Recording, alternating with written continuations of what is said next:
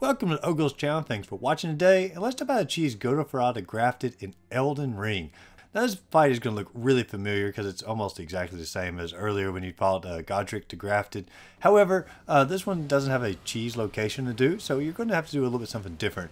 And to me, the easiest way to go about it is to use the Rotten Breath. Now to get the Rotten Breath, you are going to have a Dragon Heart, and you have to go to the Dragon Communion in Khalid. And once you get that, though, it's like super poison, but it's also a weapon.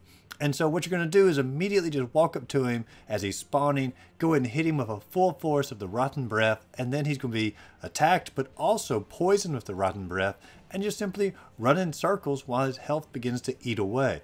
It'll take away about 1/3 of his health, so it's a pretty significant amount. Once it finishes up eating away that amount of health, you're going to have to do the Rotten Breath again. So wait till he does his slam move, because that's when he is most vulnerable here.